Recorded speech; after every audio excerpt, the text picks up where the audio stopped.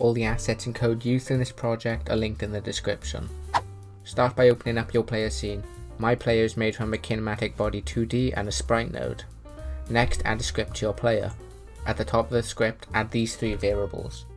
Make sure to export the speed variable so that it can easily be changed in the inspector. Under this, create a new physics process function. In this function, first set the velocity to be equal to a vector 2 with a value of 0. Next, set the mouse position to be equal to the global position of the mouse. Next, we'll need to assign an input. To do this, head to Project, Project Settings, and head on over to Input Map. Create a new input called Forward and assign it a key. Go back to the code and add this if statement, which checks if the key is being pressed.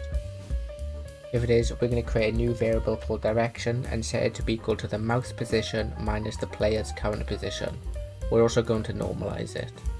After this, set the velocity to be equal to the direction times speed.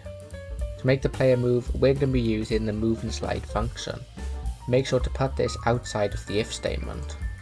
We can also make the player look in the direction that it's moving using the lookat method. Consider checking out this tutorial next.